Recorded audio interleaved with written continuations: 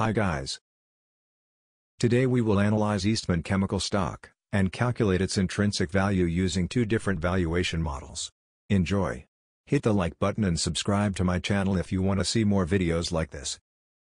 Technical analysis. The stock has been an average performer in the overall market. However, recent evolutions are not positive. The short-term trend is negative, the long-term trend is negative. There should be more interesting stocks out there. Strong support levels are around $84 and $70. Next strong support level is around $61. Strong resistance levels are around $93, $100 and $105. Next strong resistance levels are around $114 and $129. In the last month the stock has been trading between $85 and $106 range. It is currently trading near the lows of this range. The stock has an average volume of 1.2 million. This is a good sign as it is always nice to have a liquid stock. The stock has been in a downward trend since January 2022.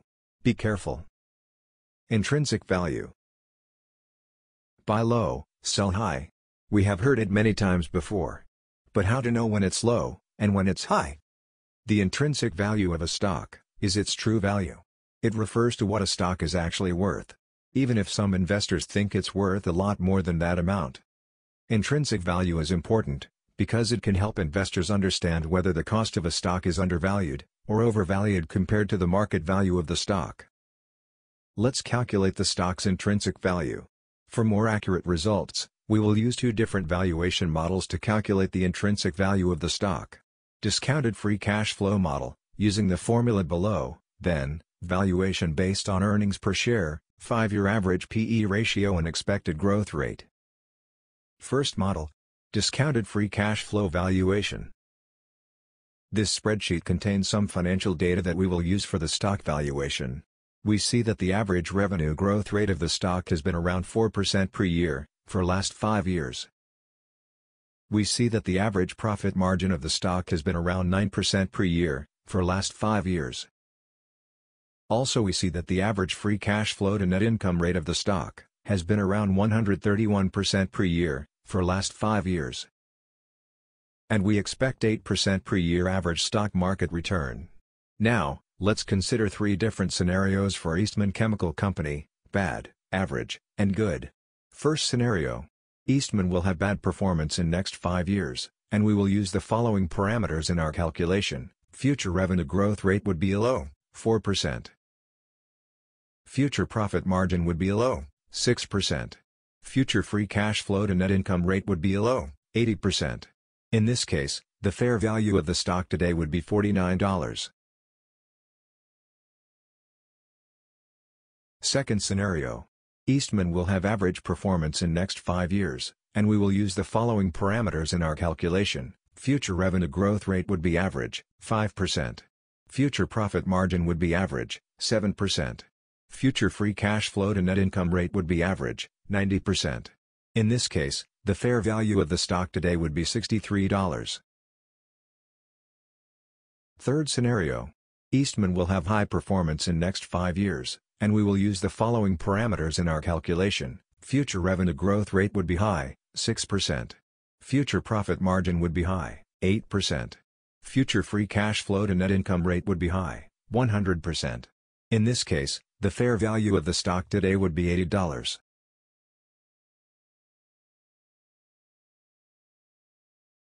Second model.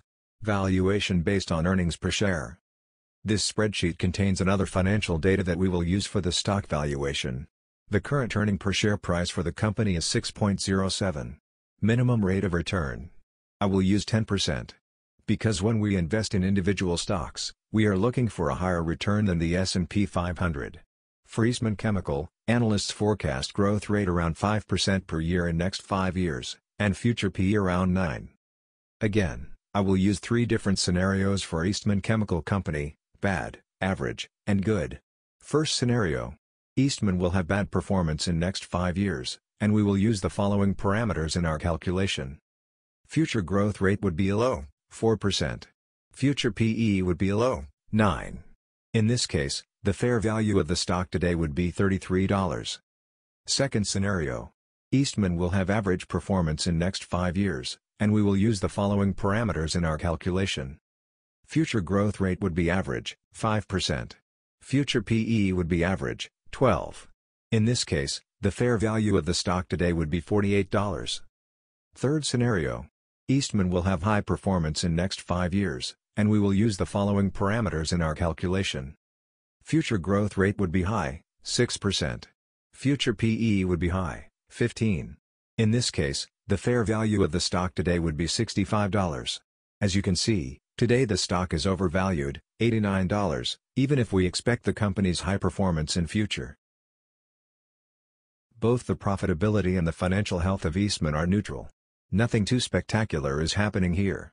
Also, the stock is expected to show a small growth in revenue in the next 5 years, 5 to 6% yearly. Based on that, the stock looks overpriced at the moment. The stock has been in a downward trend since January 2022, and it can go lower, before it recovers.